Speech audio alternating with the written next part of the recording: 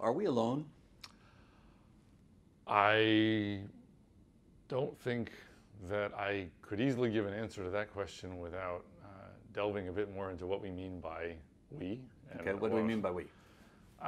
So I think usually when people ask that question, especially I suppose if they're casting their eyes towards the stars, then they're thinking about humanity and imagining that there could be other species that seem to us to be more like us than the animals or plants that we find here on Earth. You know, we have all these examples of life on Earth. There are things that we think of as being very distinctive of humanness that contrast us with other living things.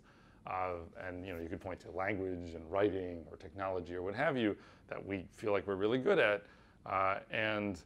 It's possible for us to imagine that there might be things in the world that are not people that might be good at those things. So functionally equivalent humans, to use yeah, Carl so Sagan's. I think that when people ask that question, that's what they mean. Or, you know, they could be asking something else. They could be asking a more sort of existential question or a theological question. So, you need to guide me towards what kind of a... Well, have you thought about this question? In one form or another, I mean, I think... In what form? So, I think I've been asked before whether I think there's what's called intelligent life on other planets. And I think I've been asked that because some of my own research has touched on the question of how some kinds of distinctively life-like behaviors might be able to get going in initially naive physical settings that don't seem to have anything lifelike going on in them. And that does, I think, provoke people to think about the question of sort of what might happen far away on another planet. And I tend to be pretty evasive in the kind of answers that I give to those questions because I think that a really important thing that we need to do before we could hope to start answering a question like that is define better what we would be impressed by, so to speak. What would constitute a successful example of being like human beings in the ways that we think that we're special. Okay, let's forget that question. Let's forget that question, and let's just talk about something more closely related to your research, and that is, are we alone in the sense of, is the life on Earth the only life in the universe? So, I think that viewing this from the perspective of physics, which is my vocation, I like to start by pointing out that when we do science, we can actually be speaking different languages while we're doing it. And it's good for us to be aware of that. So for example, if I'm a biologist, then what I'm going to do is I'm going to start by taking the phenomenon of life for granted and then getting a collection of things that are alive, cells and plants and people and what have you, and then starting to do scientific research on what keeps them alive, what makes them die, what keeps them healthy, those kinds of things. Physics, on the other hand, orients itself towards very different approaches to describing and categorizing the basic features of the world. So you're talking about distance and time and quantification of material, all these basic numbers that you can measure out of the world and looking for predictable relationships between them. So it's possible to come to a living thing now and say, what are the physical properties of this living thing? And not only that, but are there relationships, as we expect there should be, between some of those physical properties and whether they're able to remain alive. But I always like to point out, I could take a cat and throw it out the window of my office, and I could measure how fast it was moving when it hits the ground, or I could see whether it's alive afterwards. And while it might be the case that how fast the cat is moving when it hits the ground is clearly quite important to the question of whether it survives the ordeal, it will never be the case that measuring how fast something is moving is the same thing as asking whether it's alive or dead. We're talking about two different ways of describing the same system. Right. And there's an intuitive act that is required to translate between them. Right, but there's one question. The question is, do you think that we're alone in the universe, where we the life forms on Earth? Right, but so all of that preface, the reason I provide it is because I think what that means is that whether we find life elsewhere is very much a question of our choice in how to define that phenomenon, right? And if we're looking for it in terms that are principally rooted in the examples we see in the life that we know. So we're saying, you know, can we find things that have DNA, or can we find things that have mitochondria or whatever? We would probably give one kind of answer that might be, you know, sound a bit harsher. It might be, you know, harder to imagine or expect that we'd necessarily be able to find other things like that. If we're looking at it in terms of physical properties, and we're saying instead, are there things out there in the world that could be demonstrated to, for example, be very finely tuned to their surrounding environment in such a way that they are very good at harvesting energy from a source that it's difficult to harvest energy from? Or are there things out there in the universe that are not here on Earth that could demonstrably be instantiating what look to us like complex predictive computations of the predictable part of their surroundings? Then it might be the case that the answer to that could turn out to be yes, but it might also be the case that, in a sense, when we found such examples, maybe we'd be disappointed, because what we're really hoping for is things with, you know, 5 fingers that are maybe a little taller and green and fly in saucers or something like that. But if instead what we found, for example, was that, you know, turbulence as a phenomenon turns out to have more complex computation going on in it than we initially realized if you look at it through the right lens and measure the right things and track the right relationships in it. You know, that could turn out to be the case, and I'm not claiming it is, but suppose it turned out to be the case that that was true of turbulent fluids here on Earth. Well, then it might all the more so be true of other kinds of turbulent fluids elsewhere in the world, or in the universe. Well, I've written a paper saying we haven't found extraterrestrials, or we haven't found ET, or have we? Mm-hmm. And the idea is that if far from equilibrium dissipative systems can be defined as life forms, then we've already found them on Earth and all over the universe. And is that what you're talking about? Well, I guess I'm not really looking to move the marker in terms of the definition of life at some level. I think that, you know, we knew what to call life long before people knew a lot of physics, and there was a sort of a linguistic convention that developed to say trees are alive and rocks are not alive. And viruses? Well, so there always are going to be corner cases, but always going to be what? There are always going to be corner cases, or borderline cases. But so there's Are you sure that's not the heart of the issue? Well, I think that the existence of a borderline between categories does not make it difficult for us to point to examples that are clearly very far from the line. And if the majority of members of the set are far from the line, then the category is a well-defined thing, I think, even if there are some border cases. The majority are exactly on the line because there are more viruses than anything else. Well, I agree with you that it depends on how we sort of draw the borders in our set. I mean, it's true that there's great diversity in the viral world. So if I'm counting by, I don't know, genomes that are distinct by a certain amount of homology, then yes, you know, there might be a lot more viruses. Blue whales are, in another sense, more impressive to me than viruses because they're really, really big. And so, you know, I think that it all depends on your criterion. Right. Well, that's my next question. How about Gaia? How about the idea that the biosphere is alive? There are things bigger than blue whales. They're called ecosystems or biospheres. What about those things as being alive? Well, so I think that's a very important and interesting point because what it partly draws out is that, to some degree, this is even an ideological question, right? And if we look far in the past, there are lots of people who inclined towards wanting to treat, you know, I don't know, rivers or winds or the earth as a whole as being some kind of living or conscious being. And I think rather than dismissing that as idiotic, I think what we should rather realize is that the Turing test should not necessarily be thought of something as being so difficult to pass, depending on the inclination of the individual to find some kind of counterpart there, right? So if someone really wants to believe that they're talking to the wind, then it may not be so difficult for them I'm confused. The Turing test has to do with intelligence. Right. And we're talking about life here. Okay. So, well... You confounded them in a way that I'm not used to.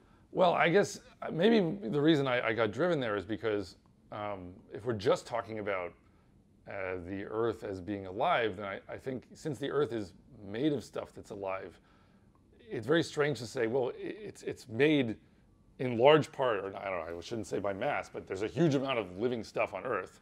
To say that the Earth is not alive, even though there's a lot of living stuff in it, then I don't even know how we're using the word. I mean, of course, it's partly composed of living things. So now I think in the way you're posing your question, the question is the Earth one cohesive organism in some sense? Or so Well, are you a cohesive organism? You have hair that's kind of part of you, and fingernails are part of you, and you breathe out CO2 that's kind of part of you. Sure. But in other words, life systems are open.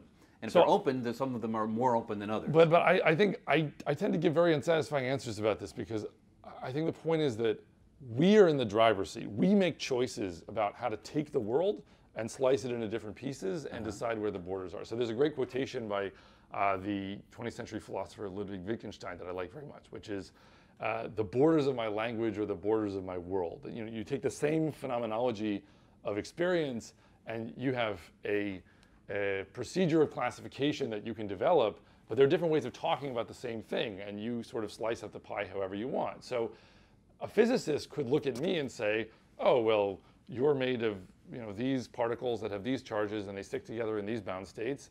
And really, your surroundings are made of the same particles, and I don't recognize a natural physical boundary in the most basic subatomic particle sense between what you are and what something else is. But except maybe there's like a slightly higher particle density here than there is out here. Maybe we could draw a line there. But obviously there's another sense in which there's a very clear way in which I'm a separate organism from the air around me. And I don't think we should be looking for a basic and fundamental physical description to tell us where those lines are. I think that actually we have the inclination to draw those lines in certain places, and it's very much often about a common agreement among people where they want to draw those lines. So someone else, I said earlier that rocks are not alive. Someone else might say, no, if you watch the Earth for 1 billion years and you watch the rocks flow around, it's a dynamic non-equilibrium system, and it has features that we could point to that actually are surprisingly parallel to those of living things that we study at the molecular level. But I don't use the word alive that way because that hasn't been the way that I've been taught to use it up until this point. And I don't think the point here is to try to change the meanings of words. But what we can do is we can say, let's look at living things as physicists. Let's think about what are the distinctive features of living things in terms of their physical properties. Not necessarily unique, but distinctive. So living things are better at doing certain things than others. Rocks and cats both fall in gravity, but cats are better self-replicators than rocks, right? Let's say. So, if we focus in on self-replication, we can study the physics of self-replication, and we can learn things about how feasible it is, according to physical laws that we assume to be valid, to realize self-replication in one context or another context. And that won't necessarily tell us what's alive and what's not, but it might tell us, if we're interested to know, where self-replication can happen and where it can't. And since that's the bread and butter of how you get things that remind us of life, then it's probably an important thing to think about.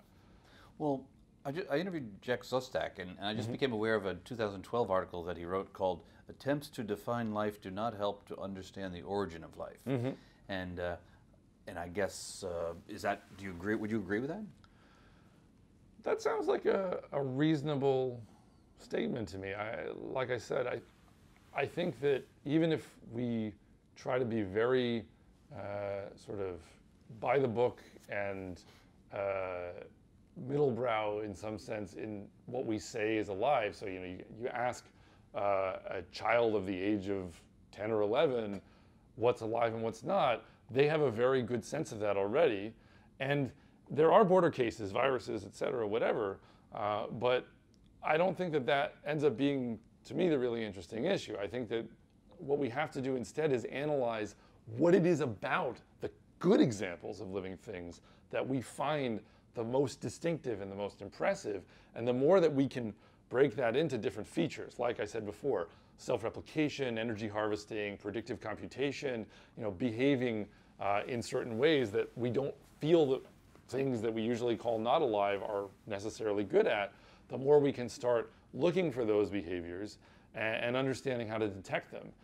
And the thing that I think is really important for us to recognize is that once we look at it that way, there may be a lot more of it to detect here on Earth than we have already realized is there, because we may not be looking at some of the things that we call not alive in the right way. But if we have the right physical tools and the right sort of theoretical frame to bring onto things, then we might be able to see a lot more of that in our more immediate surroundings. And the more so we, I think, are capable of that, the more that will change how we view the possibility of what could be out far beyond the reaches of Earth. Okay, so the question, are we alive? Your answer is? Are people? No, I'm sorry, not are we. I'm sorry. Are we alone? You are alive, right? I am quite confident that I'm alive. Okay. Thank God. And there's a plant behind you. That presumably is alive. Is there anything else alive in this room besides me? Well, so I assume that there are bacteria in this room, which we could culture and study with microscopes. And should we do so, I think we'd be quite convinced that they're alive. And viruses? You just don't like it? I just don't feel the need to draw the line one way or another. They clearly are less like a blue whale than I am. And they clearly are more like living things than sand. They have recognizable features that are very much in common with the things that are unquestionably alive. I mean, viruses have genomes, right? So if you have a genome, maybe you're alive. Someone wants to draw the line there, but if we don't, then that's okay. How about with me genes? too. Are genes alive? Selfish genes? Lynn Margulis would say genes can't be selfish because they're not alive. Because she was I think she subscribed to, it's got to have a cell membrane. It's got to be isolated, and yet genes are not necessarily isolated, and so they can't be selfish. Therefore, they can't be alive. What's your take on that issue? I suppose that if I am shooting from the hip, I would say genes on their own are not alive. But that's really just trying to generalize from, again, the best examples of what's alive that I can think of. Okay. Do you think, does life need a liquid? So what I would say about that is, if I'm now thinking about the physics of distinctively lifelike behaviors, if we're going to try to see one of those things happening, then empirically and based on some of what we've been able to find in simulations that we've been doing and analytical, theoretical work that we've been trying to do, I think you need a few different ingredients. One is that you need to be far from thermal equilibrium, and that's one that's been appreciated for a long time. And what that means is basically thermal or any type of equilibrium, because there's chemical equilibrium and like gravitational equilibrium. Well, so I'm using this concept. What I mean is, I should say far from statistical equilibrium, which hopefully is a broader concept. Once we're talking about gravity, I opt out. I think that when we're talking about things on scales where gravity matters, my understanding is that some of the things that we can talk about in terms of statistical mechanics become fraught issues because of technical issues having to do with extensivity and system size and with range of interaction. Yeah, like range of interaction, things that are not worth getting into right now. So I'm not going to talk about those kinds of length scales. I mean, then when you're talking about cosmological ones, it gets even crazier because then we're talking about things, Hubble expansion and a lot of other stuff that makes StatMech very confusing. So if I can just root myself in my safe plot where, I can think about a big system with lots of particles, they're sharing around energy, they're binding together and combining in different ways. So some kind of chemical or thermal equilibrium or statistical equilibrium in such a setting, the things that we think of as being alive are prohibitively unlikely in a large system of that kind, because the things that are distinctively lifelike tend to involve behaviors that look like they're breaking the reversal symmetry of time. So how do you explain the origin of life then? I think that in an ultimate sense, people, when they ask that question, maybe want to talk about it in cosmological terms. And as I said, I've opted out of that. And what that means is I get to take for granted that I have a star and there's light coming out of it, Right. and it can be bombarding a planet. And so I have an open system already. I have And you have an chemical- out of equilibrium flow Right, that right, can be powered right. by solar energy, by geothermal energy, something like that. Presumably that's all over the universe because we've Right. detected So all kinds of planets. that you should be able to find all over the Right. place. So based right? on your research, given all that, based on the research you do, Yeah. how likely is it for life to evolve elsewhere? So then I think there are some other distinctively lifelike behaviors that are So being out of equilibrium is a sine qua non. You need that, but it's not sufficient. There are lots of non-equilibrium systems that I think are disappointingly not lifelike. So I could take a jar of sand and I could shake it violently, and it might be that, as best we can tell, depending on how I'm shaking it, that to a first approximation, what I've effectively done is just kind of raised an effective temperature for the system. So everything's still kind of quasi-randomly bouncing around, but now it's doing so much more rapidly and violently than it would have at room temperature, right? So that's not going to get you something that you would call lifelike, because it still looks like something that's at thermal equilibrium, but just at a higher temperature. Right, but how about convection cells? Right. So then once you start to have clear what's called detailed balance breaking, where you have these sort of cyclical flows of things and you're far from equilibrium, I don't want to call that life yet, because it's not obvious that this is sufficiently impressive to be life. If I just have a convection cell, there's a circular flow of something, but if that's all it's doing, then it's still a pretty simple thing. But it's also very unlikely, though, from a statistical point of view. Unlikely at thermal equilibrium, but once you take for granted that it's an open system, it's very easy to get those kinds of flows going. But what I do think is that there are systems where what you can demonstrate is so they have what I would call a kind of combinatorial diversity. They have many components that can combine in ways that have a chemical diversity that leads to qualitatively different physical properties, right? So if I think about a living thing, what's very important about, say, me, if I think of myself in physical-chemical terms, is I'm made of presumably carbon, nitrogen, oxygen, sulfur, phosphorus, etc. And so also is the planet behind me. And what makes us different is just that those building blocks are put together in different ways. That's the physico-chemical idea of how to understand the way living things work. And if you work from that premise, then the point is that you should be always interested, when thinking about this question, about what are the possible building blocks, what's the diversity of number of ways they can combine, and not only that, but is there an external drive in this open system that's going to keep things away from thermal equilibrium in a way that matters to that chemical diversity. So what I mean is, why do you keep saying thermal equilibrium? Because as I always think, I'm redox potential is what drives life. So I wouldn't call it a thermal equilibrium. I mean thermochemical statistical. I'm using those interchangeably. Okay. So if I have a system where there is a source of energy, let's say, in the environment, where the shape of the system itself, the way that those building blocks are put together, makes a significant difference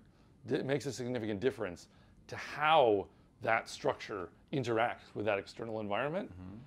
I think that's a very important ingredient to the question of whether I can expect to see something interesting in a lifelike sense happen in that world. Because what that means now is that not all parts of what's called the phase space of this collection of matter are created equal, right? That there are lots of different ways of putting these building blocks together, but if a very tiny subset of those is capable, for example, of getting strongly pushed on by the environment because of the structure of the environment or the particular features of the energy source in the environment, and this happens a lot in chemistry.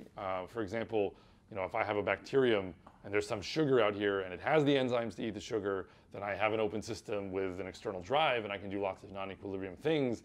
But if there's no sugar in the environment that the bacterium can eat, then or there's sugar and no enzyme. Right, exactly. If there's a sugar that is there but is inedible, then it may as well not be there, and then you don't have an out of equilibrium chemical flux. So what that's pointing to is that the structure of the system, in some cases, can exhibit a very fine-tuned matching to the structure of the environment. That happens in cases of dynamical and mechanical resonance. That happens in cases of chemical catalysis. and a diversity of examples. If you don't have a system that has those properties, then I think it's hard to argue that you're going to be interested in the result when you let things be far from equilibrium for a long time. Because what we're actually recognizing in the specialness of the architecture of life is a kind of fine-tuning. We're saying, I understand intuitively that if I randomly rearrange the constituent parts, I'm not going to get something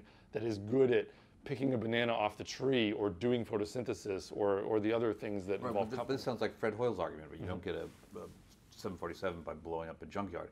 But what I'm saying is you might be able to get something like that by letting these components sit in that environment for a while, and that's the question. But what I'm saying more primarily is that as a precondition to even the possibility of recognizing something that we would say has a lifelike feature, that's actually already a special condition on the types of ingredients that you have and the type of environment that you have. Because it's not always the case that an environment that you present to a system is difficult to absorb energy from, such that you'd be able to recognize the fine-tunedness of the structure that forms in the system. Absorb and not extract.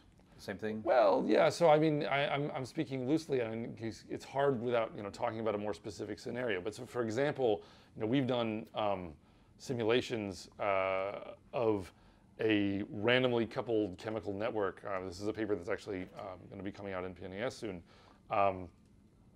which is in an external environment where what you do is because you're doing this in simulation, you have a lot of control over the laws of physics in this simulated world.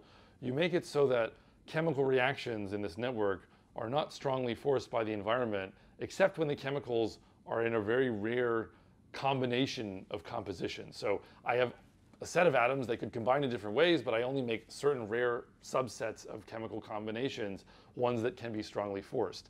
And then you just let the system explore its whole chemical space for a while. And the point is that eventually, given enough time, it reaches some state where it's kinetically stable, that it hangs out in that region of chemical space for a while. And if you look at those regions of chemical space, they're not randomly chosen from the whole chemical space. They actually have a tendency to be enriched in terms of certain thermodynamic properties, that basically they either are highly inert with respect to their environment, so they sort of have been knocked around until they sort of turn sideways and the environment disappears and they don't get pushed around anymore, or they're highly forced, meaning that they've found an arrangement that happens to be just in this in this rare shape where the environment is doing strong forcing on the chemical reactions that are happening. So it's sort of like gaining access to a sugar in your environment. Does that mean that it's also producing entropy at a maximum rate? It's not producing entropy at a maximum rate. What it's doing is, in this case,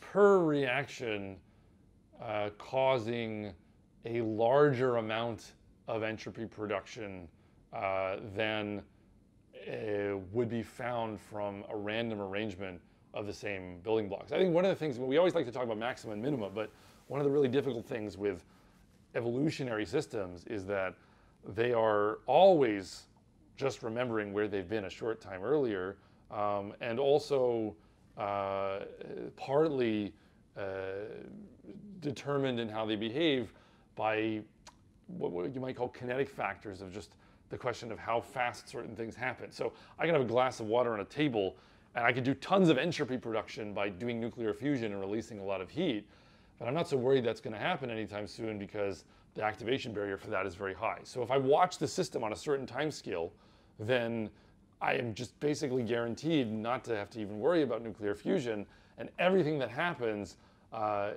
can ignore a process like the nuclear fusion process that is going to give you helium. So how I'm looking at a system often depends on how long I'm willing to watch it, and that time scale will determine which processes are slow and which ones are fast, and that will make a big difference to what can happen. So talking about maxima is very confusing, but I think that what we can say is that we can talk about exceptionality, right? That I can recognize something as exceptional without it being optimal.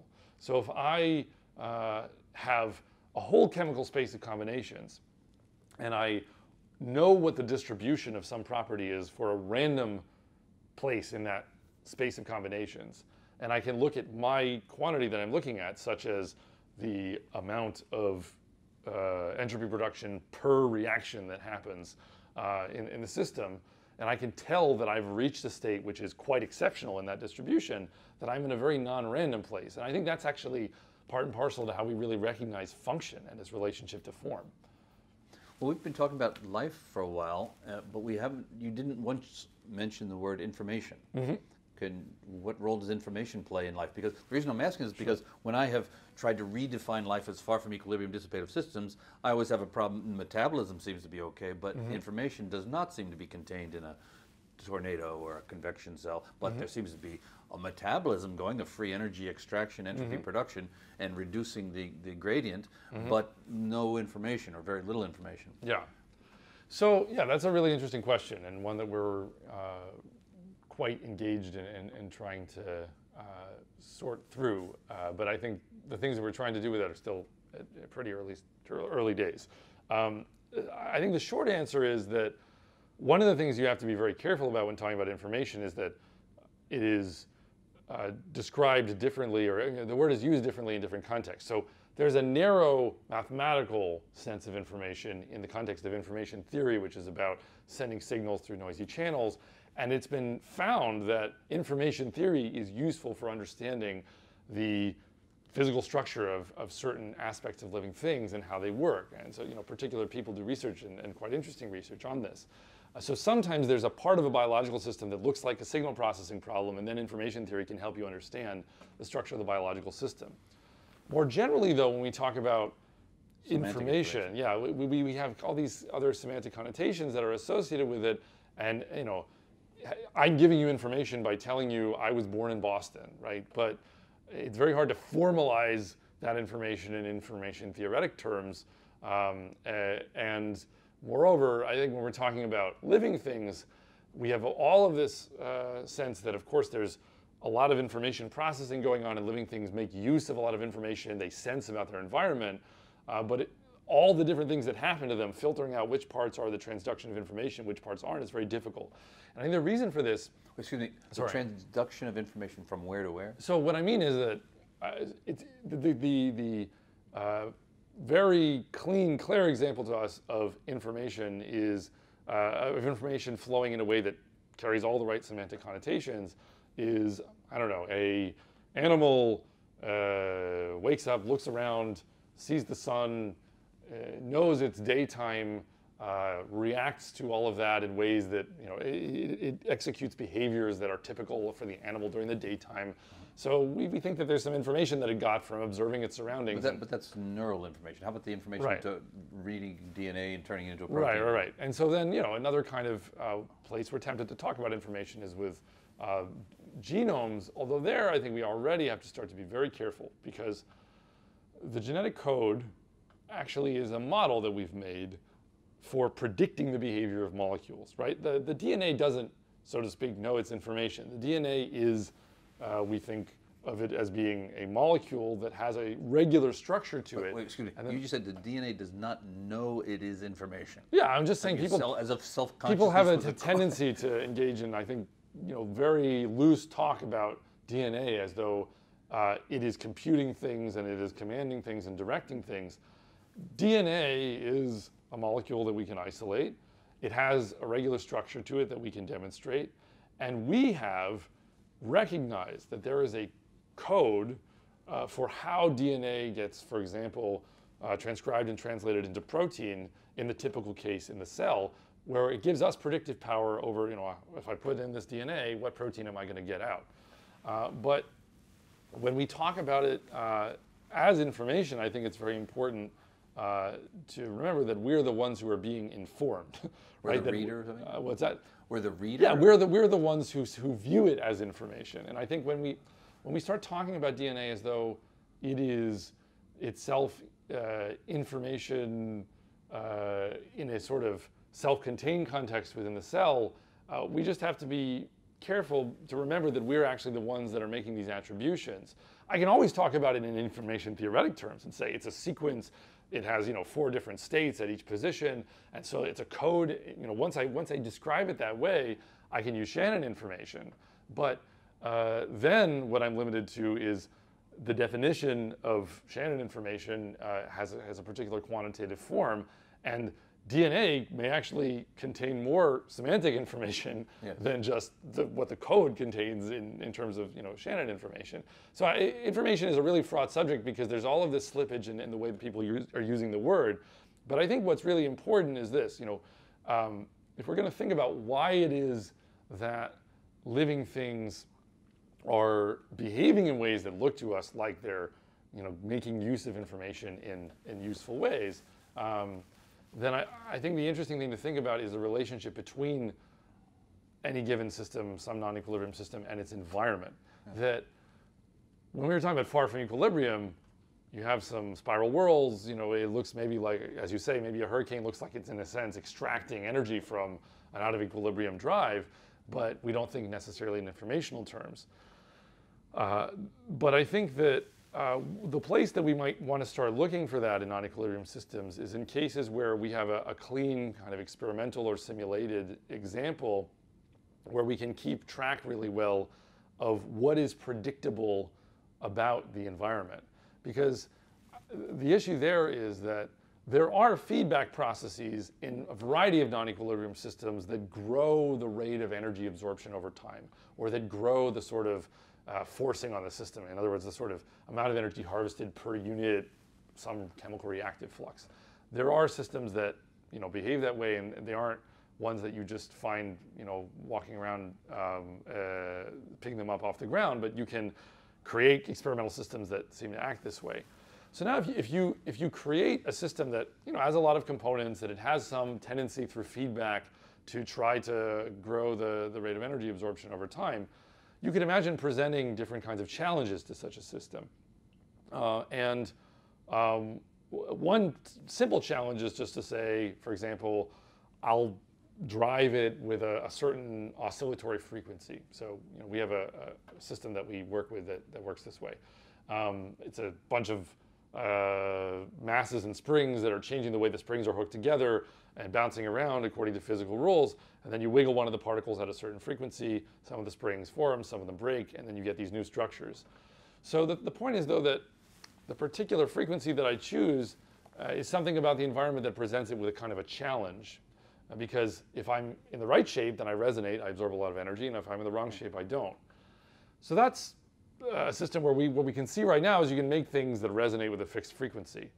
But you could imagine a more complicated challenge, right? You could imagine an environment, for example, that is very hard to absorb energy from unless you are actually making accurate predictions of your future. So in principle, the environment could be somewhat predictable, but in ways that are challenging, so that only if you figure out the right model of your environment, then can you take your past and use it as a way of predicting your future, right? But I want to get back to this question that we started with, and that is, how should we expect life elsewhere? Based on your research into what life is and how life acts, is your studies leading to, or your research leading to, increase the probability that there will be life on a planet around Alpha Centauri b, or decreasing them, or is it still agnostic and you can't say anything?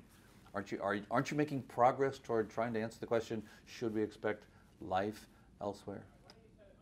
I, in narrow terms, think what I can say about our research is that it's focused on the question of what are the physical conditions that are required or conducive for the emergence of different kinds of lifelike behaviors from settings in which they're initially absent.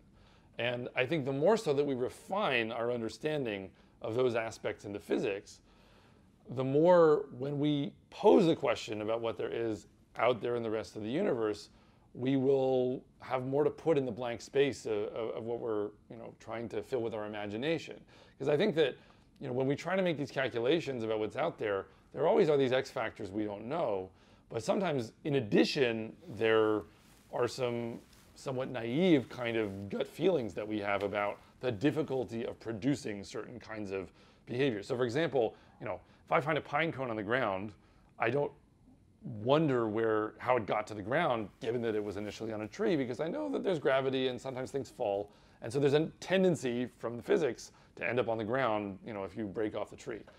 And so we've refined our understanding of physics further, because in the 19th and 20th century, what we figured out is the formation of crystals, which might have initially seemed really challenging and difficult, because you're ordering in this incredibly intricate way a lot of different atoms in this regular lattice.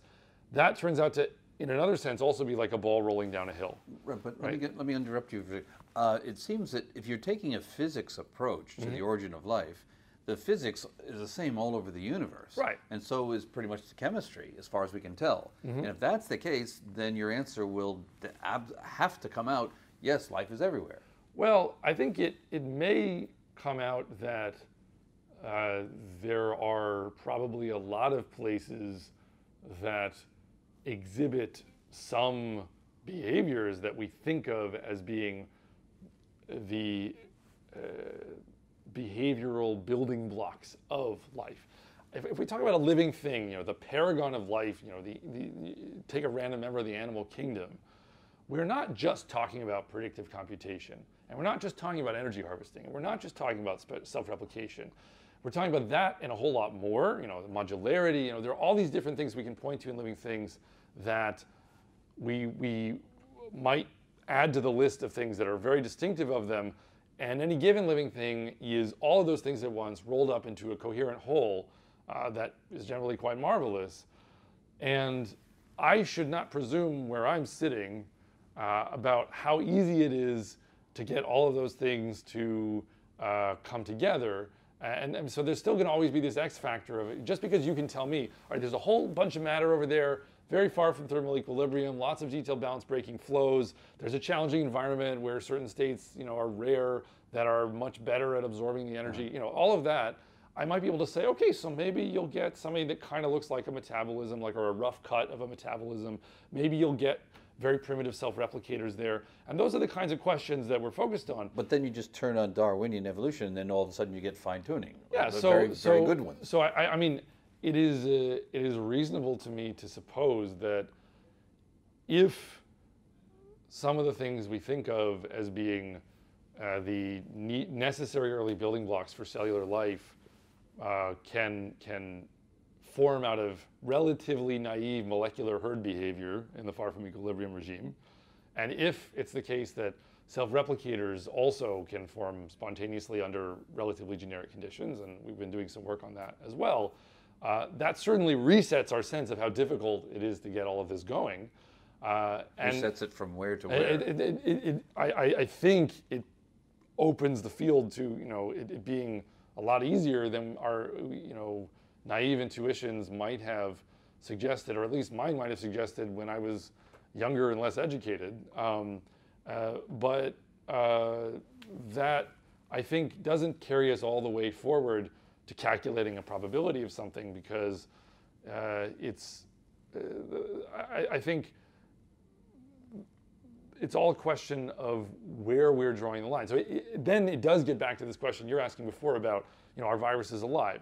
Because if I'm willing to be expansive enough in my definition of what life is, I might ultimately be kind of disappointed by some of the members of that group in terms of how interesting they are. I'm not saying viruses aren't interesting, but there could be something even more primitive somehow than viruses that might end up falling into some big tent I try to create.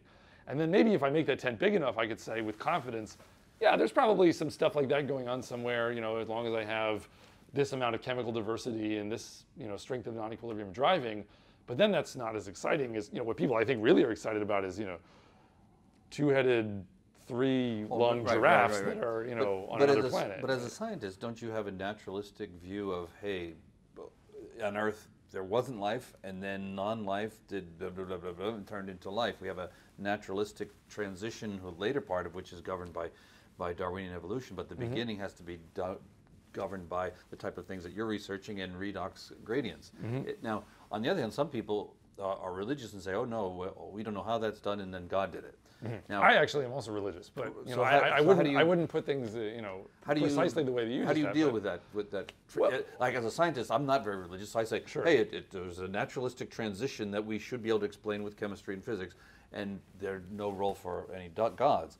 But do you have a role for gods in this evolution? Well, I mean, I think my own understanding is certainly specifically filtered through the texts of the Jewish tradition, so the Hebrew Bible and the writings and sayings of the Talmudic sages, etc. And viewed through that lens, I don't see such a tension, because I think that there's really a lot of room to resolve these issues by viewing it in terms of, again, the language that we're currently speaking in the way that we talk about things. So there is a language for talking about the world in which what we're oriented towards is questions like, how should I act? Or what meaning should I see in the events that occur in my life? Or, et cetera, et cetera. That is the goal, let's say, of the Hebrew Bible, to provide a taxonomy and a narrative and a legal system for what the world is, with the goal of enabling the Israelite nation to have some way of arguing with each other about what they should be doing. Does that have anything to do with the origin of life? Well, it obviously it does have to do with, the text concerns itself with the origin of life, but again, it's a different kind of origin that it's talking about. It's not talking about an origin in the language of physics or in the language of biology. It's talking about it in terms that are relevant to the mission, right? And the mission that this document concerns itself with has to do with social order and national identity and all of these things, which, the vocabulary you need for that is birds and men and women and fish and light and dark and all those things. You don't need DNA and electrons first in order to deal with those issues, right? So I think that I don't see any conflict there, both in terms of, I don't think that the texts of that tradition, or of the tradition that I'm a part of, are seeking to replace or supplant or exclude scientific reasoning as a way of knowing things about the world. But I think that it just understands, in my view correctly, that there's a broader set of questions that we're trying to talk about. Well, I thought one of the questions was, God said, "Let there be light," and there was light, and then there was life, or something. As if I thought it was definitely a prediction of this tradition that God created life. Right, but it's interesting that, well, so first of all, I think the simple thing is that we always assume when we talk about this that we know how the word God functions in that sense and what it means, when in fact, arguably, the whole point of engagement with the text is to gradually have a deepening understanding of what that word means, which should not at all be taken to be obvious, and which has to be inferred from its context of usage. So it could be physics. So it could include physics. Well, and there's certainly a lot of recognition of the role of God as a setter of natural laws that comes out in various verses, right? But so there are just other things as well. Now, Yuri Milner gave $100 million to increase the sensitivity of radio telescopes to try to detect intelligent extraterrestrials. Now, if I gave you, I don't know, $100 billion with the caveat, you have to spend this money to try to answer the question, are we alone? What would you do? Remember the caveat. It has to help answer the question, are we alone? So I'm going to assume that we're talking about some kind of scientific project. And do you have another non-scientific well, project? I'm saying that, $100 billion,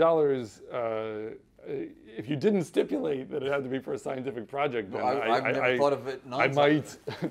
I might end up feeling compelled to use it for other things. But no, I'm curious because as a scientist, I didn't even think there was an alternative. But what is the alternative that you were thinking of that's non-scientific? Well, I think that there are a lot of, so if we keep coming back to the question, are we alone? There is an existential aspect to that question, right? Where people, they're fascinated by that question for a reason that I think is not a matter of scientific curiosity on par with the question of, why vinegar and baking soda make bubbles. But that's when the word "we" means we human beings. Right. But if we do it more scientifically, and let's say we're talking about life on Earth, and life as we've been talking about, then it's a purely scientific question?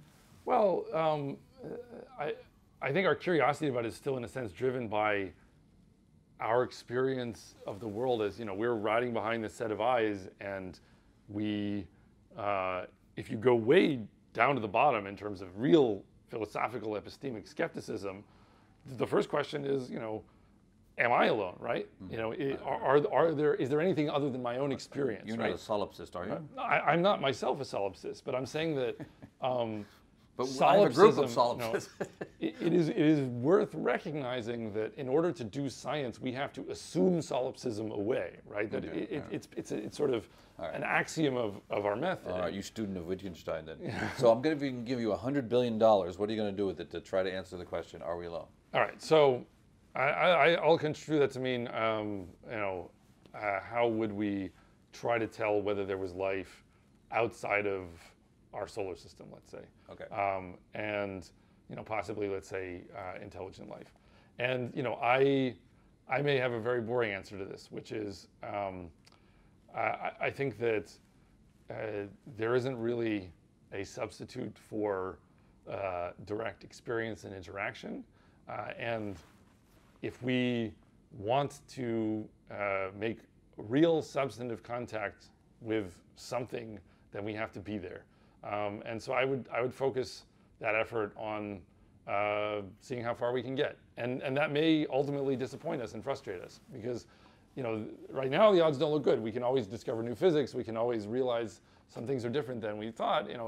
People are now talking now, I guess, about, is there a planet closer to us than, we had previously thought? I don't know, I thought I heard something in the news in the last year. I don't follow that stuff very well, but I think that trying to augur intelligence from the noise we get from space, to me, seems quite dangerous in terms of how much of it is going to be about our own desire to find that partner, and how willing we will therefore be to sort of turn the knobs on the Turing test until it works. Well, that's my next question is, what kind of aliens would you like to find? I like to talk to the emotional side of you rather than the rational side. Sure. So close your eyes, get in touch with your inner emotions, put your reason aside and answer the question, what kind of aliens would you like to meet? I would, I guess, love to meet aliens who have the ability to exchange language in a meaningful way that could ultimately expand the community of people who are able to discuss things like, where did the world come from and what should we be doing in it? And I think that, it's also nice if all we find is three-headed or two-lunged giraffes, or two-headed, three-lunged giraffes or whatever, then that would be interesting, but maybe a little bit less exciting than the real possibility of expanding the community of beings created in the image of God. So you're looking for God then? Well, I think You'd that like to meet God. if we're talking about my own personal convictions, then I have to acknowledge that I'm interested in many scientific questions, and I understand how to pursue them as a scientist, but I'm interested in other questions as well. And if I were going to express a preference about who it would be nice to meet, then it's not only a scientific question to me. So you'd like to meet an omniscient being who would put you out of a job? Well, so I'm not. I didn't say having an encounter with God is a different thing than an encounter with aliens who can talk about it. I'm just saying, Is it? I mean, we have predictions based on the lifetimes of planets that our Earth, most Earth, or the average Earth, is about 2 billion years older than ours. Mm-hmm. And if they have life, and then you have intelligent life, and Mm-hmm. you have 2 billion more years to evolve than we have had, Mm-hmm. that seems pretty godlike. As a matter of fact, Not Carl Sagan, but Arthur C. Clarke said, any sufficiently advanced civilization will be indistinguishable from magic. But then a guy, Carl Schroeder, says, no, Arthur, you're wrong. Any sufficiently advanced technology will be indistinguishable from nature. And the idea there being that when you become technologically advanced, you don't build parking lots and big buildings, you become somehow more sustainable and ecologically friendly and more indistinguishable from, I guess, a rainforest or something. Yeah, that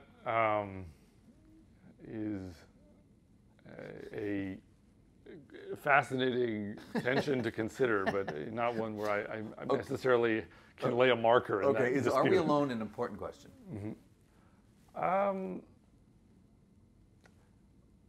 So I think that there are important questions that feed into it. Assigning importance, again, we have to decide, what hat we're wearing. Obviously, if we're talking about all the concerns of humanity, then that's a broader discussion. If we're talking about should scientists be interested in something, then you have to decide, is that for aesthetic reasons that we decide what's interesting? Is it for technological or medical reasons? Or why do we ask these questions? And if it's just a matter of our own curiosity, I think that then does come back to this issue. People want to know because there's an existential yearning to understand why we're here, which I think in modern times the idea of aliens, taps into and connects to. So if the question of are we alone is a broad enough one, if what it really pertains to is the question of, and really a partly psychological and ideological question of what it is that we mean when we, for example, seek other intelligences. What are we really looking for there? What are our criteria? What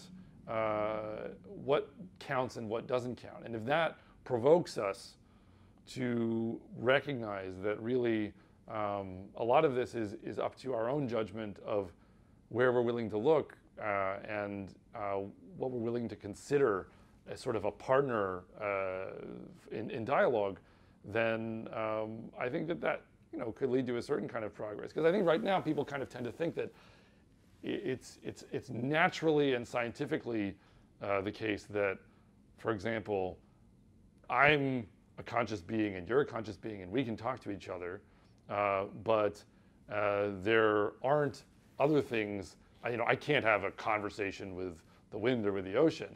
But I think, in fact, human beings have very plastic sort of tendencies in their own psychology to seek and create the sense of dialogue with anything that is complex and partly predictable.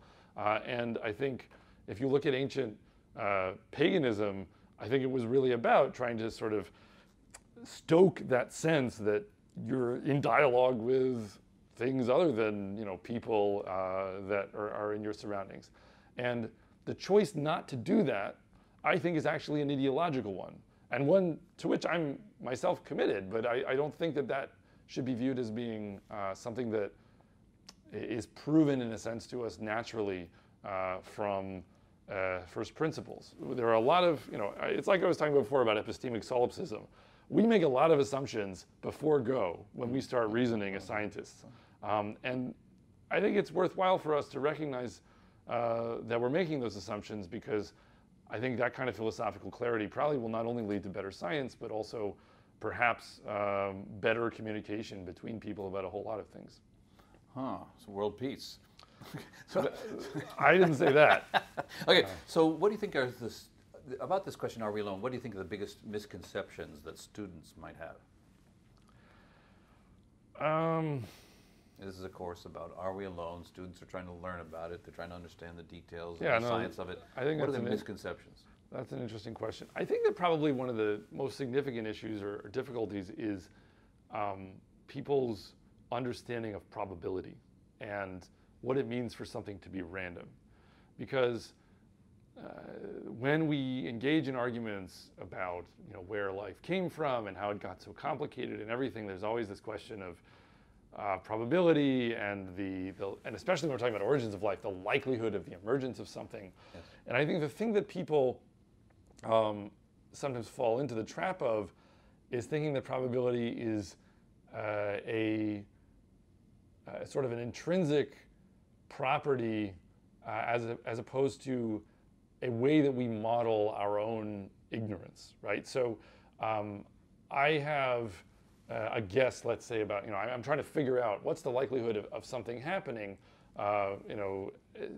Sometimes when people talk, especially if we're talking about, say, undergraduate students, the way they maybe first learn probability is it's a game. It's been described to them as a game. And, there were games of chance that really drove the first development of the theory of probability. So, you think of it as, all right, I have a system, a set of outcomes, and I'm going to press the button, and one of them is going to be randomly selected with a certain bias, and that's now going to be the way I get my result. And so I look at the stars, and each one of them is an independent random button that's getting pressed, and as long as I have a good model, I have the right probabilistic model of that random number generator, then this one's going to be have life, this one's going to have life, and it'll be intelligent, and it's just a matter of rolling the dice. I think, in fact, the way probability works is it's a modeling framework that we develop in order to deal with the fact that there are things that are predictable about the world that are not 100% reproducible, but nonetheless that we can predict the sort of the spread of possibilities. Well, I'm sorry, what's the distinction between those two? You put them as if it sounds like the same thing to me. So what I mean is, the issue is that in order for me to assign the probability to anything, it's not a number that's true about the system. It's a number that I attribute to the system once I decide on my model of the space of possibilities. And the reason it's important to recognize that is because my model of the space of possibilities could be quite naive or limited. And certainly, if my knowledge of that space is woefully incomplete, then I should probably avoid trying to compute or estimate probabilities. So, if I'm trying to, for example, calculate the likelihood of there being life on another planet, I can start by specifying, or I should start by specifying the different outcomes that I am assigning probabilities to so that I can make my choice among them. Mm-hmm. But how do you even begin to make that calculation? Because we're talking about systems that, by their very definition, have so much combinatorial diversity in the ways that you can put stuff together, and so much that we don't necessarily know about their dynamics and how they make transitions between those different states of configuration, that all I want is for people to acknowledge that probability is something that we bring to the table as a sort of a crutch or a modeling tool to get a handle on our own imperfect ability to predict. So let me get this straight. Let me try to paraphrase you. Charlie says, are we alone? And you say, we don't know. Mm-hmm. Is that what you just said? I think right now... Because it's so hard to predict what the probabilities are, and we're... No, I think that the way I would put it is more that what we know empirically about the world always informs the best model that we can make for anything that we're trying to predict. Okay, and the best model that you have. But I think that the best models that we life. can make for what might be possible if we're talking about the whole rest of the universe are probably pretty limited with respect to this question, because we only have the ability to observe the rest of the universe on scales that are quite disjoined from the scales on which we actually think the action is happening. Well, if the action has happened here on Earth, and you're dealing with it from a pure physics or chemistry point of view, then I would assume that if you can explain the origin of life based on that, then you're explaining it everywhere in the universe. Yeah, but nothing special so then, I guess all I'm saying is, there are all these different kind of Bayesian arguments that you can make based on what your sort of prior is. So, you obviously could say the likelihood of our being here, if life is so unlikely, is so small that we shouldn't be here, but therefore that means we probably are likely to be here. But then you get all sort of scrambled up in these anthropic arguments, right, where we are here. So the fact that we are here is like a big prior on everything else that we see and are able to observe. Yes.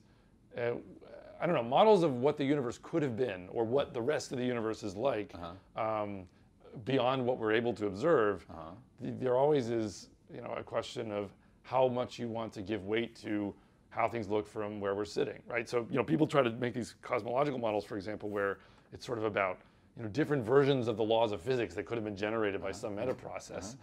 And I always find those kinds of arguments to be of limited traction in addressing any of these issues, because of course I can make up a variety of different processes for drawing laws of physics out of a hat, and depending on this I share your skepticism, but I don't share we don't have the same skepticism when it comes to Earth-like planets with water with redox gradients on them. Everything we know about the rest of the universe now tells us that there will be Earth-like planets very, very similar to Earth in any sense in terms of the physics and chemistry all over the universe. Now, maybe that's all you need to answer the question, are we alone? If you can say, well, we have these redox gradients and they will make this, this, and this, and then therefore you get biological evolution. Right. So let me try to formulate the issue better. Suppose that we did have a very good model of how all this works, and suppose that we did by all this you mean how life gets started? How life that turns into things with 10 fingers or whatever gets going. Bacteria. Yeah, so forget about the eukaryotes. Forget about the eukaryotes. How you get prokaryotic life, suppose that we have a really good understanding of the necessary ingredients for that and exactly how constrained our system needs to be before that outcome is likely on a certain time scale. And suppose that what we found was, when we calculated that probability, that it would be roughly one planet in a whole galaxy or in a whole galactic cluster that had that property. It wouldn't necessarily be that would be implausible, because we could be that planet, right? No. Then I think, but once you're operating at that level, when you're trying to calculate things that are that unlikely, you're probably wrong by orders of magnitude, one way or another, without the ability to measure or test that difference. Well, could it be a set of measure zero? I mean, I think once we get to that point, I retreat to my philosophic or epistemic hidey hole and say, wake me up when aliens land or something like that, because at the end of the day, what we have is the world where we are, right? And we have observational capabilities and we have transportational capabilities. And at this current moment, this is what the world is. And this is mostly what we have to deal with. So we can look at the sky and we can listen for things, so to speak. And we can travel around here. We even have like limited ability to go to the bottom of the sea, let alone to much greater distances than the moon. And I think that if we're talking about set of measure zero, I don't like talking about numbers where there's no chance that anyone could perform the measurement or falsify it. Wait a minute. So what I'm saying is, people all over the world who are trying to, for example, lots of laboratories, Jack Sostak here is trying to make artificial life in the lab, and you're trying to model the origin of life. Couldn't it very well be a scientific result that you can't do it? You can't do it. We've tried for thousands and thousands and thousands of years to produce the origin of life, and we say, no, you can't do it. Couldn't that be a set of measure zero? For example, now you are a person, and I can ask the question as a cosmologist, if you're not a set of measure zero, I can ask the question, how far into the universe do I have to go before I find the next you? If your probability is epsilon, I could just, I just multiplied by 1 over epsilon number of stars in there, I get you. As a matter of fact, your colleague Max Tegmark has done that calculation. How far do you go before he gets the next? Now, so if you don't believe there's another Jeremy England out there, you'd have to say you're a set of measure zero. And then you can solve that issue. Say, oh, I'm the only Jeremy England in the whole universe, speaking English. Well, so Now that seems to me sounds like a logical, reasonable solution that doesn't make you want to go to sleep and then say, "Tell me when the aliens arrive." So clearly, there are modeling exercises that you can carry out where they proceed from start to finish along these lines. So you can say, I will assume the following about the universe. And if I do so, then I calculate the following. But I just think whenever we're engaging in this kind of modeling, we will make certain assumptions. A whole raft full of them will be laughably untestable. And then someone else will say, I would make this different assumption.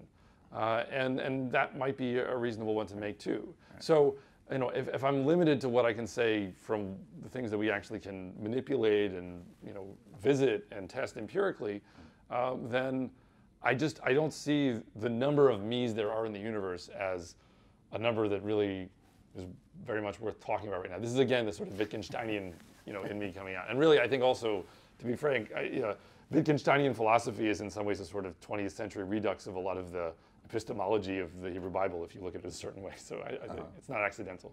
Okay. So advice for students who want to look into this question and want to become, let's say, astrobiologists? I think that,